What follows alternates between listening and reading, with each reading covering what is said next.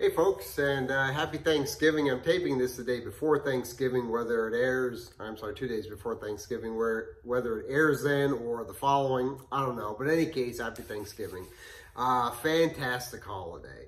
Christmas, it's great, but it's busy. You get the gifts and the shopping, all that kind of stuff.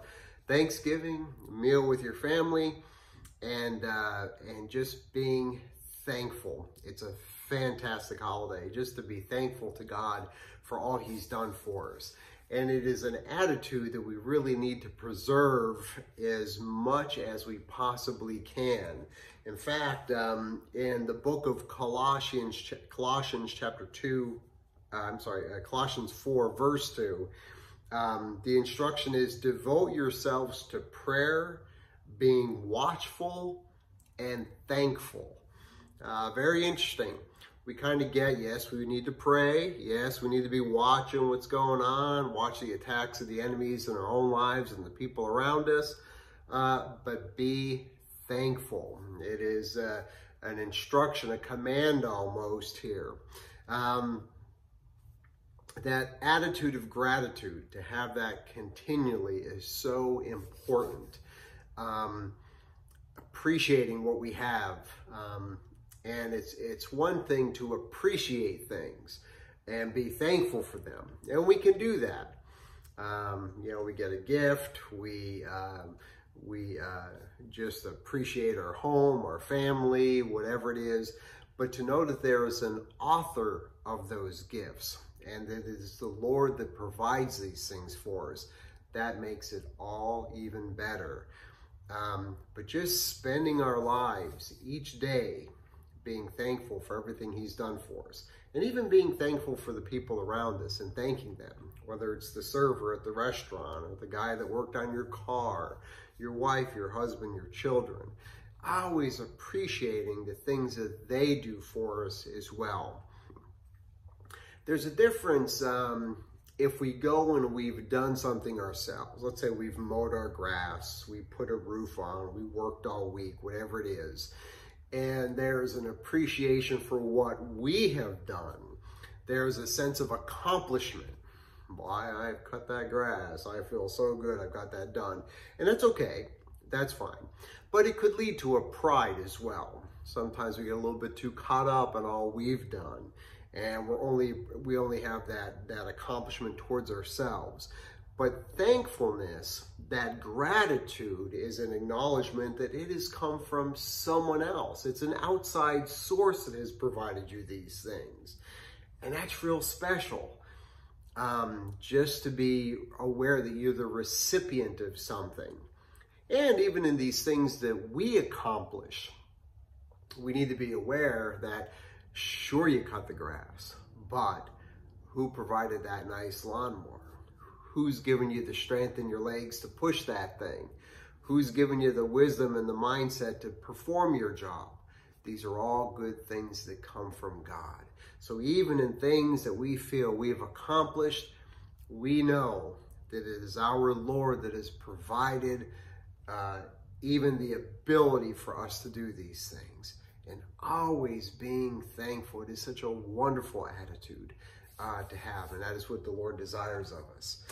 In the book of Psalm 106, verse 1, it says, praise the Lord, give thanks to the Lord, for He is good, and His love endures forever. Boy, if that doesn't sum Him up. He has many attributes, folks, and if we're serving Him just because He's powerful or because He's the ultimate judge, we really need to understand that He is good. And serving a good God makes us thankful. We are thankful every day for everything He does for us. And that is something, as we're thankful, as we appreciate Him, He is glorified in our lives just because we're thankful. It is a blessed, blessed thing.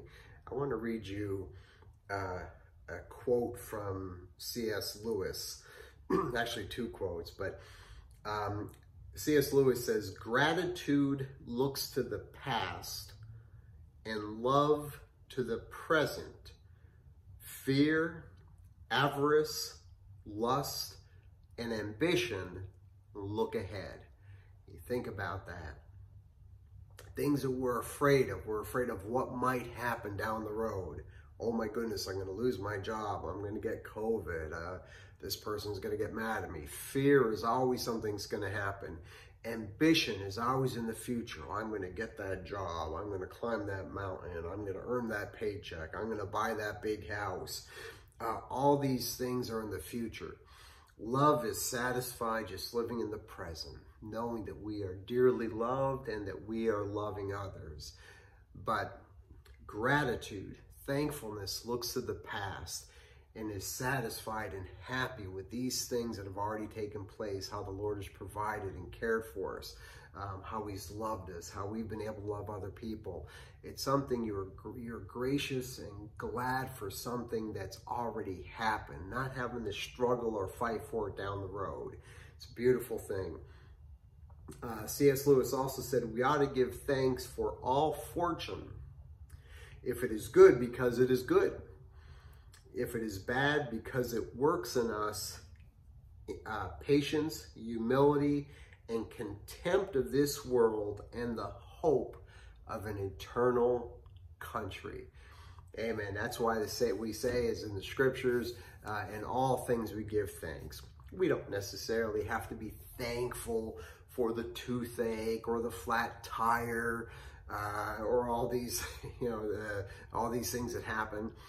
But we're thankful to God despite them, even though he allows these things in our lives, because we know that he is using these things to build up a patience and an awareness and an appreciation for the fact that this world can just flat out stink a lot of the times. And despite that, we look forward to an eternity with our Lord, where time with him and under his kingdom, it will be wonderful. Amen. Happy Thanksgiving again. God bless you guys and have a good night.